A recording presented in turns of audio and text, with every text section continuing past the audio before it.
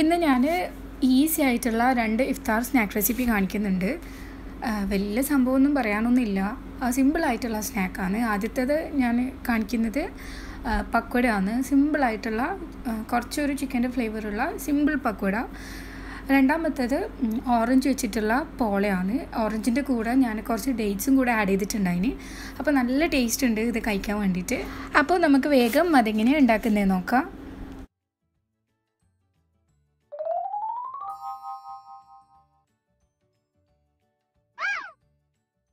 ആദ്യം ഞാൻ പക്കോട റെസിപ്പിയാണ് കാണിക്കുന്നത്. അതിന് വേണ്ടിയിട്ട് ഞാനിവിടെ 3 മീഡിയം സൈസിലുള്ള ഉള്ളി ഇതേപോലെ കട്ട് ചെയ്തെടുത്തിട്ടുണ്ട്. പിന്നെ കുറച്ച് കറി ലീവ്സും ചെറുതായി കട്ട് ചെയ്തത്, പിന്നെ എരിവിനനുസരിച്ചിട്ടുള്ള പച്ചമുളകും, പിന്നെ വേണ്ടത് ഒരു ചെറിയ കഷ്ണം ഇഞ്ചിയും.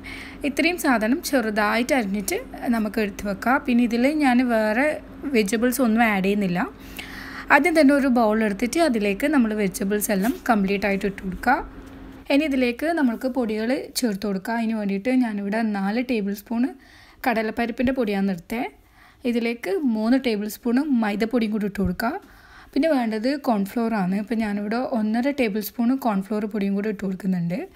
പിന്നെ വേണ്ടത് 1/4 ടീസ്പൂണ് മഞ്ഞൾപ്പൊടിയും 1/2 ടീസ്പൂണ് മുളക് പൊടിയും, പിന്നെ ആവശ്യത്തിന് ഉപ്പും, പിന്നെ ഒരു 1/2 ടീസ്പൂണ് നേരിയ ജീരകമില്ലേ, ചെറിയ ജീരകം, അതും കൂടി ഇട്ട് കൊടുത്തിട്ട് ഇതെല്ലാം കൂടി നന്നായിട്ടൊന്ന് ആദ്യം മിക്സ് ചെയ്തിട്ടെടുക്കുക. നമ്മളെ കൈ വെച്ചിട്ട് തന്നെ നന്നായിട്ടൊന്ന് കുഴച്ചെടുക്കുക.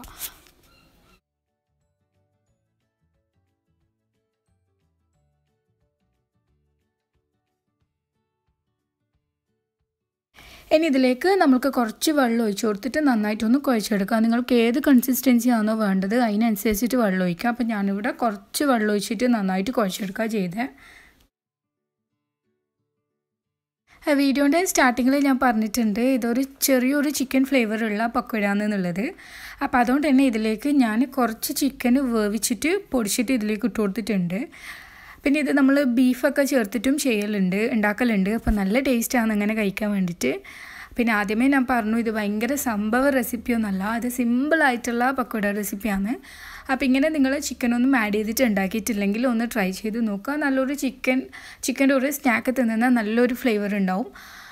ഇനി ഇത് നന്നായിട്ടൊന്ന് കുഴച്ചിട്ട് എല്ലാം നല്ല രീതിയിൽ കുഴച്ചെടുത്തിട്ട് നമുക്ക് കുറച്ച് നേരം ഒന്ന് റെസ്റ്റ് ചെയ്യാൻ വേണ്ടിയിട്ട് വെക്കാം.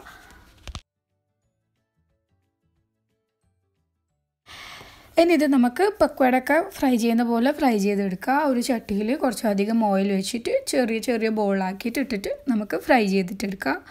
പിന്നെ ഇതിൽ നിങ്ങൾക്ക് നീളത്തിൽ വേണമെങ്കിൽ ഉള്ളി അരിയുക. അങ്ങനെ ആകുമ്പോൾ നല്ല ക്രിസ്പി ഉണ്ടാവും. പക്ഷേ ഞാൻ കുറച്ച് സ്ക്വയറായിട്ടാണ് കട്ട് ചെയ്തത്.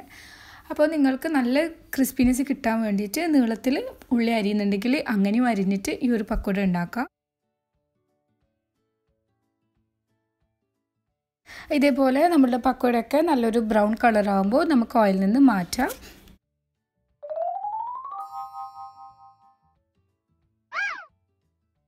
ഇനി നമ്മൾക്ക് രണ്ടാമത്തെ റെസിപ്പിയിലോട്ട് പോവാം.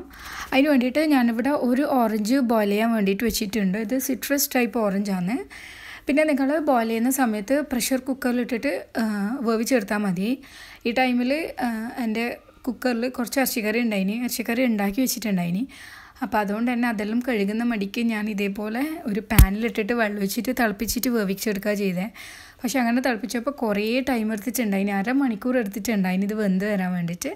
അപ്പോൾ നിങ്ങൾ പ്രഷർ കുക്കറിലിട്ടിട്ട് ആവശ്യത്തിന് വെള്ളം ഒഴിച്ചിട്ട് ഒന്ന് 3-4 വിസിലങ്ങ് അടിച്ചു കൊടുത്ത് കഴിഞ്ഞാൽ ഇത് നന്നായിട്ട് വെന്ത് കിട്ടും. അപ്പോൾ ഓറഞ്ചൊക്കെ നന്നായിട്ട് കുക്കായിട്ടുണ്ട്. ഇനി ഇത് ഇതേപോലെ കട്ട് ചെയ്തിട്ടൊന്ന് ചൂട് പോകാൻ വേണ്ടിയിട്ട് വെക്കുക. എന്നിട്ട് ഇതിൻ്റെ സൈഡിലുള്ള ഈ ഒരു വൈറ്റ് പോർഷനൊക്കെ കട്ട് ചെയ്തിട്ട് മാറ്റണം. അതേപോലെ സീഡ്സും കളയണം.